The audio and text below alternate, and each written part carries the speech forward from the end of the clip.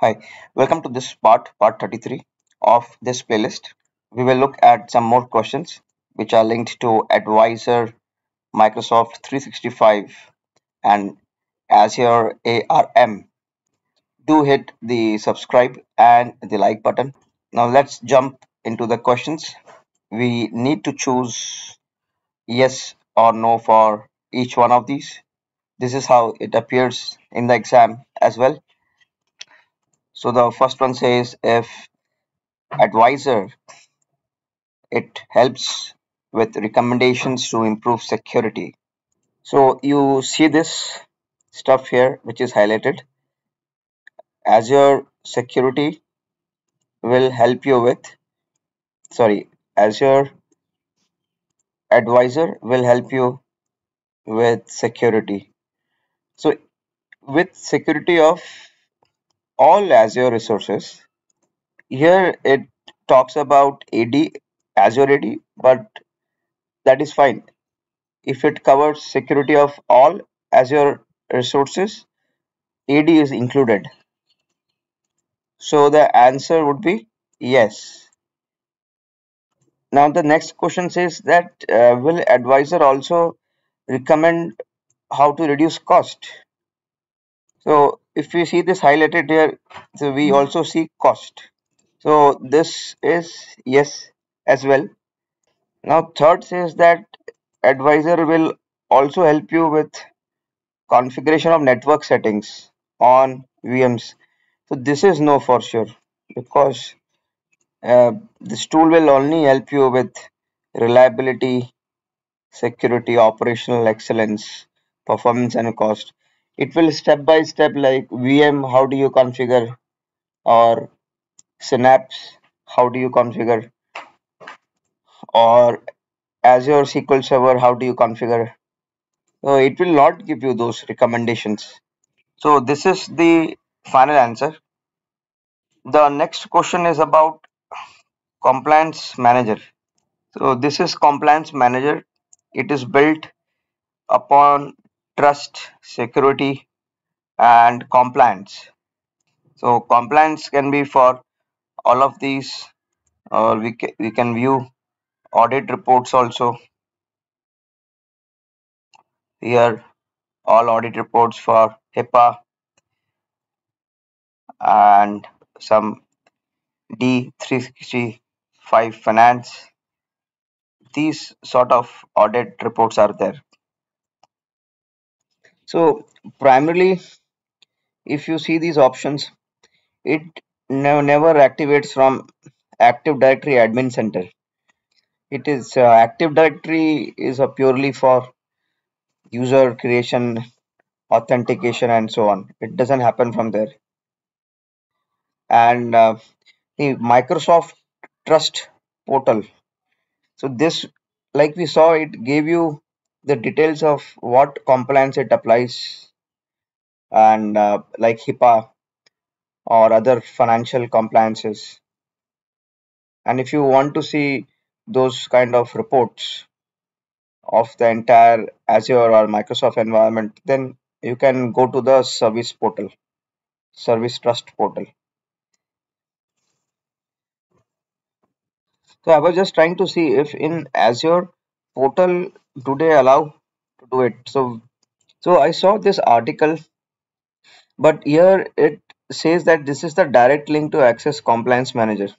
So when we click this, it asks for Microsoft ID, and I see that it does not take you to Azure portal actually. Though here it says go to the Microsoft Purview compliance portal, but you will need to sign in with a global administrator account. So it takes you to this one actually, 365 Admin Center. Azure portal we see lot of services, but it seems that it has been integrated in Azure portal, but ultimately you have to log in through this admin center only. So I think this would be the correct answer because based on the investigations I did, I do not see any better answer than this. See here we are talking about primarily infrastructure as a code. because when we talk about consistency, so that is infrastructure as a code. So if you see these options, infrastructure as a code, if you see only one will fit, ARM, this one. So you can automatically create, update, and delete resources in your account. See, first what you have to do is you create a ARM template, okay? And suppose you choose I want two VMs and one SQL Server and one Synapse database instance. You can add it. Then put it on development box with whatever configurations you want to make it work. You put it on development box. But all resources, resource names, configurations will go in your template. Then tomorrow you know that after few days you will have to create a system integration test environment also. So if you do this step manually, again you will install all of those things, or you will add services, configure. Your dev and test boxes will not be in sync with respect to configuration. There will be so many challenges. So in order that to not suffer that pain, you should use ARM. You create this template once, create development box from this template, and after a few days or months when you want to create a test box, use the same template. You may just change, say, CPU, RAM. You can, you know, in the VM probably you can add some additional uh, like higher VM type, or you can keep it same, up to you. But that will provide consistency. You will not face this problem that okay, in dev when I was setting that up, it was so unstable initially. It took me 12 days, 15 days to make it stable. And again, I am doing the same in sit. I am again taking 12 to 15 days to make it stable. That is eliminated if you use ARM. See, the this is wrong because see, policy always you should link with police. You want to implement some policy, then you should use it.